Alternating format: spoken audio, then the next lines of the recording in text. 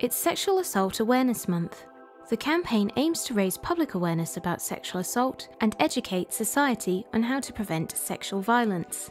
The campaign is coordinated by the National Sexual Violence Resource Center of America, but the month is recognized internationally. Sexual assault is a very serious problem, and survivors of such acts may be at risk of developing severe mental health complications.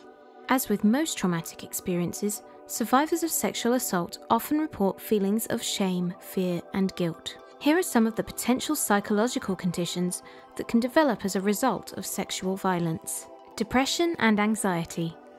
A survivor's loss of bodily autonomy can result in intense feelings of despair, a reduced sense of self-worth, and in some cases, severe anxiety or panic attacks.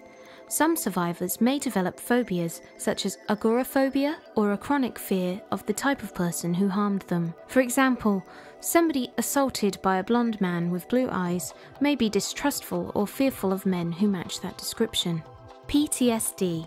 Survivors of sexual assault may develop post-traumatic stress disorder.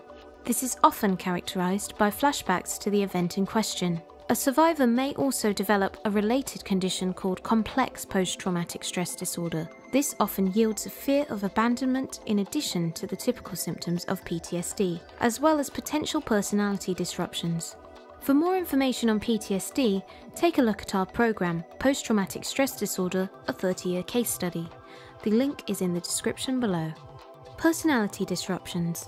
Survivors of sexual assault may develop personality complications such as borderline personality disorder as a way of adapting to the trauma. Addiction. Research suggests that survivors of sexual abuse are 26 times more likely to use drugs. Survivors often use drugs or alcohol to avoid or numb the pain of abuse, but substance abuse often results in the development of other problems. It's important to speak up about these issues.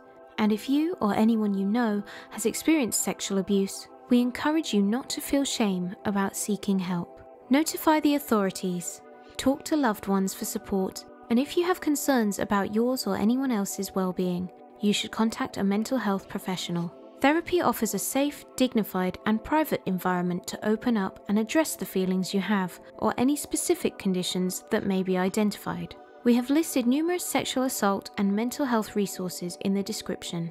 Just remember, you are not alone and your mind matters.